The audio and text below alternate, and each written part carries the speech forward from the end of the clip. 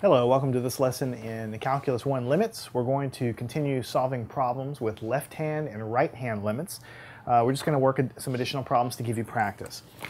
So, if we have the limits as x approaches 1 from the right, that's what that means, of the function x squared plus 3x minus 4 over x squared minus 1. So this is the function that we're trying to take the limit of. Now, when you're taking one-sided limits, you need to mentally be telling yourself, in this case we're coming from the right, so you need to be mentally telling yourself that you're coming from the right. Okay? So the first thing you can do is try to plug in the value to see what you get. Well, if you plug it in, you'll get 1 plus 3 minus 4, so 4 minus 4 on the top, that's 0. And then you'll have 1 minus 1 on the bottom, so you're going to get your famous 0 over 0 in determinate form, so you can't really just plug it in. So what we need to do is work on factoring and canceling this if we can. So on the top, what we're going to have is x, and for 1 times 4 makes 4, so we'll have a plus and a minus. As we multiply these guys and subtract, we'll get our 3 in the middle and our negative 4 over there. On the bottom, we will see that this is the difference of two squares, because here we have 1 squared. So this is x plus 1, x minus 1.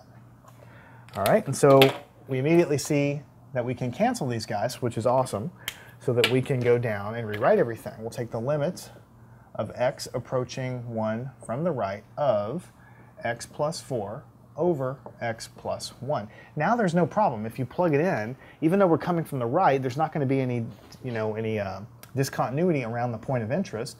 So we just plug in 1 plus 4 over 1 plus 1, and we'll get 5 halves. And this is the answer, 5 halves. So in this particular case, it didn't really matter if we were approaching from the right, not so much anyway, but we'll find out that as you work different kinds of problems, it's going to matter very much that you mentally keep in your mind that you're approaching from the right or approaching from the left. And one example of that is the following problem. What if I asked you to take the very simple limit as x approaches 0 from the right of the function 4 over x cubed? I said, hey, what is this limit? Well, first of all, you're looking at this and not really sure what to do anyway, because it's 4 over x cubed. So if you try to plug in x, what you're going to get is 4 over 0. And I've been cautioning you this whole course. I've been saying, hey, be careful if you start getting zeros in the bottom. Well, in this particular case, there's nothing else you can do. I mean, you can't factor the top, you can't factor the bottom, you can't cancel anything. There's literally nothing else you can do. Okay? So what you need to remember, though, is that this is actually, when you take 4 and divide by 0, first of all, you're not really dividing by 0. You're getting really, really, really close to 0, but never quite getting there. So you start dividing by 0.01, and then 0.001, and then 0.000000001. You start dividing by really, really small numbers, but you never divide exactly by 0.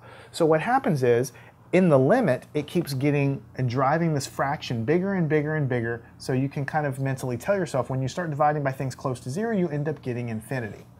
Okay? And infinity is a perfectly valid answer for a limit. I was just cautioning you in the past, if you get 0 over 0, you don't know what to do with that because you don't know which 0, whether it's on the top or the bottom, is the one that's more dominant. You don't really know if it's going to go to 0 or infinity, so you have to simplify. But if you have a limit where it's just a number on the top and a 0 on the bottom, there's no way around it. It's just going to infinity. Now here's the kicker for this one, though. We're approaching this 0 from the left. So if you were to plot this guy, this is x and f of x,